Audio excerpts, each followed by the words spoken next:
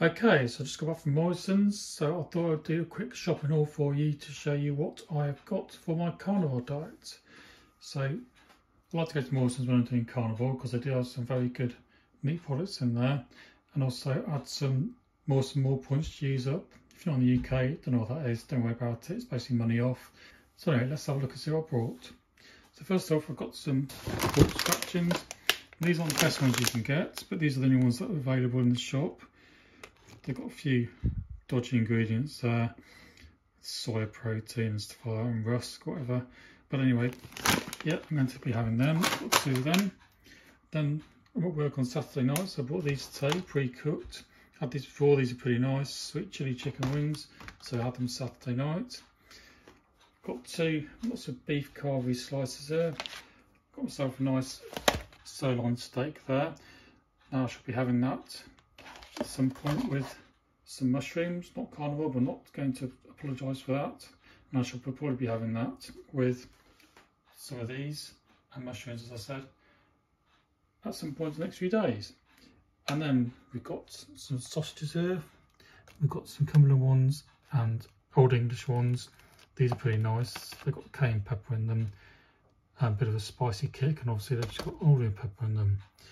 Then we've got chicken wings here. Now, I do various things with chicken wings. I put them in the air fryer and they come out nice and crispy, so I do that, and also sometimes bake them with sort of pork crunch coating.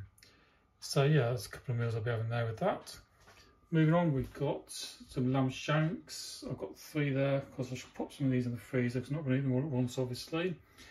And yeah, slow cook them, they're very nice. Lamb shanks are one of my favourites. Got some butter because obviously that's a staple in the carnivore diet, and I should be adding that to some of my meals, get the fats up.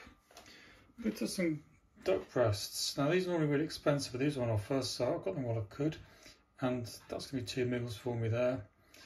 Then, as I showed you a minute ago, we've got the pork crispy strips. These are my favourites, sort of light crispy crunch that you can get here in the UK. And as funny as it may sound, I like to have them for my pudding when I'm doing carnivore. So yeah, I shall have them as sort of like a pudding as the last thing I have to eat before I go back into fasting. So I do fasting daily.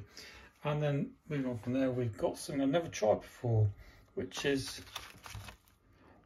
stewing shin. Now, not had this before, so I should probably cook this tomorrow and show you what to do with it to give you a taste test. So look forward to trying that.